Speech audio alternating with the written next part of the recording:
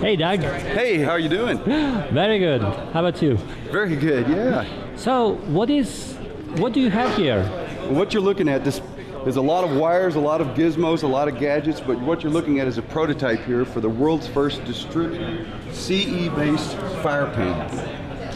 Excellent. And can you tell me more about why it's so special?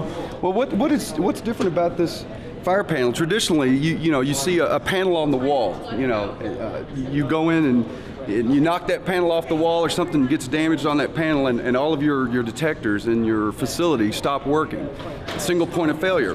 That's been the traditional approach to fire protection in commercial buildings such as the one that we're in right now. And what different approach are you taking? Well, what we've done is we've broken that functionality down into small individual modules. What you see right here, you see a display module. Excellent. Can you show me?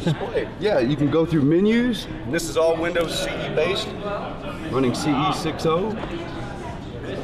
You can enter passwords, you can go through menus, you can bring in configuration from all the other modules that are out there on the network, all 100% IP based, all XML based. Over here we have another module. These are connected over standard Ethernet type devices. What we have out here, this module is actually communicating to the devices that our company makes. Apollo fire detectors. Okay, so your company does also build the hardware. We make the devices, that's right. That's beautiful. Is it brand new development? This is brand new. This is prototype. This is something that's never been in the market before.